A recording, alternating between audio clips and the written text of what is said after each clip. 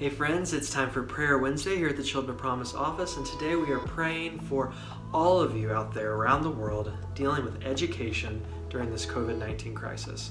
We get it. It's not easy.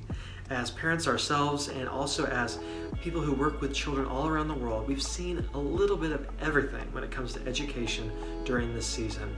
We're praying for you, we're wanting the best for you, and we're rooting you on as you stand in the gap for children who need education to run towards wholeness in their lives.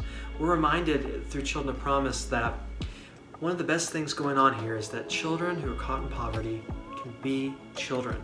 They can just live their life and have fun together. And we rejoice seeing some photos from India this week where some of our children were able to return to school for the very first time since the pandemic began. Also, one of our amazing directors who had the thought to get the kids out of the little environment they've been locked down in and finally take them out into nature, getting them out to see the ocean, some of them for the very first time in their whole lives. Their goal for the day was to have fun together and to put some smiles on the kids' faces and to remind them that there's better days ahead and that hope is right around the corner. So wherever you are today, whatever you're dealing with, we are praying for you and are praying that you are reminded the hope is just around the corner.